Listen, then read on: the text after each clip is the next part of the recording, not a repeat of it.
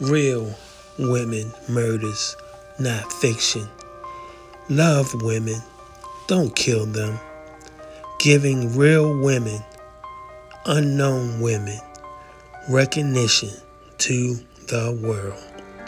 Please support our channel and please subscribe.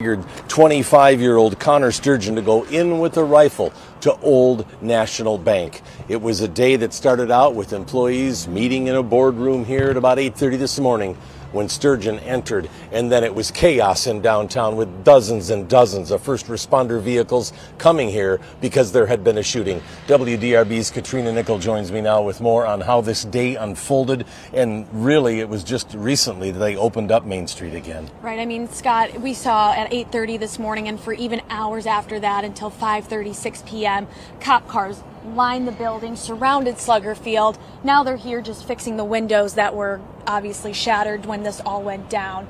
But a lot unfolded here this morning.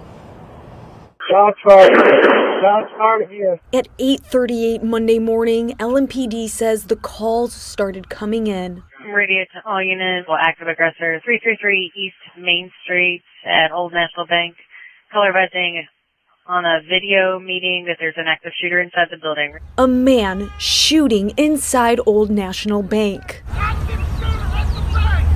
Get out of your car! Active shooter at the bank! Police said they arrived in 3 minutes, flooding the streets, running toward the bank.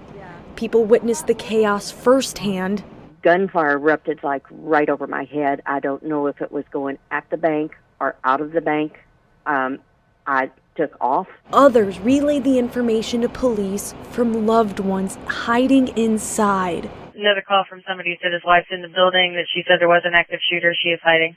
Police say Connor Sturgeon, a 25-year-old bank employee, had a rifle and live streamed the shooting. Police shot and killed Sturgeon, but before that, he killed 5 people, including a close friend of Governor Andy Beshear. Tommy Elliott helped me build my law career, helped me become governor, gave me advice on being a good dad. It's one of the people I talk to most in the world, and very rarely were we talking about my job. 8 others were hurt, including 2 police officers. Officer Nick Wilt is fighting for his life. The evil that took place today, we shouldn't hear the tears that were coming out from these families. And we know that this was a very heavy day for dozens of officers that responded here on scene today after the shooting took place. And all those others on the force who've been visiting the hospital and are worried about their fellow police officers too. Thanks, Katrina.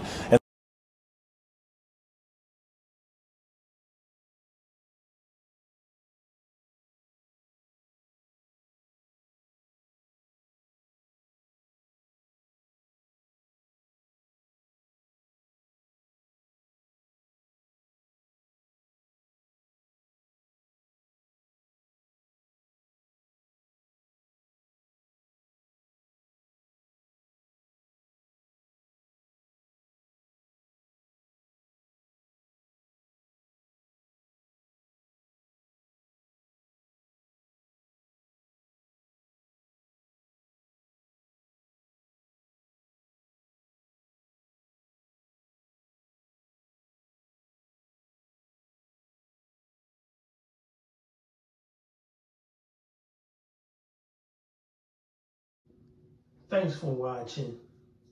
We appreciate you. Please subscribe.